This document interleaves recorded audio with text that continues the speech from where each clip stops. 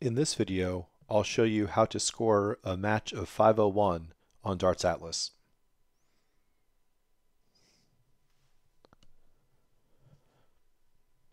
If you're playing in a competition or just a practice match, you start by selecting Start the Match. You will be prompted to confirm that you are starting the game. The scoreboard will come up, and to select who throws first, tap their name or score, and that will be the first player whose score is entered. You can change the first thrower at any time before you start the leg.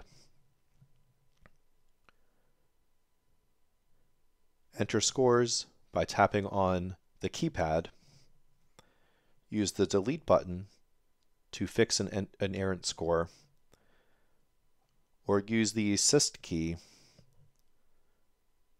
to have Darts Atlas do the chalker math for you.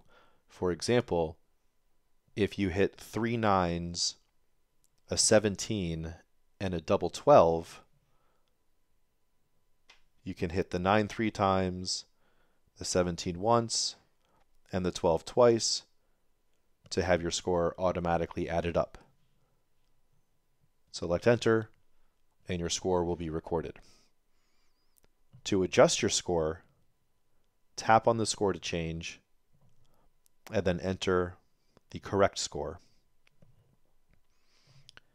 From there, you can proceed with scoring the rest of the match.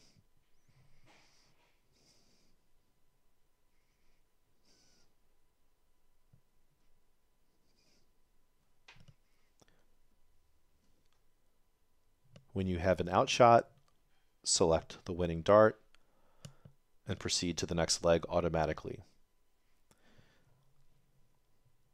To correct an errant outshot, select Undo Last Throw from the match menu to return to the previous leg.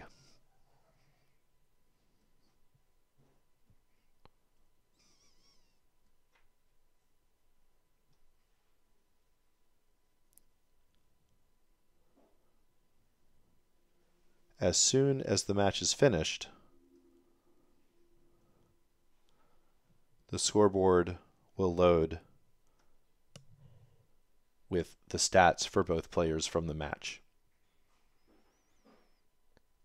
If you're in a tournament and have automatic match assignment enabled, then the next tournament match will be accessible by selecting the Next Match button at the top of the screen. And that's how to score a leg of 501 on Darts Atlas.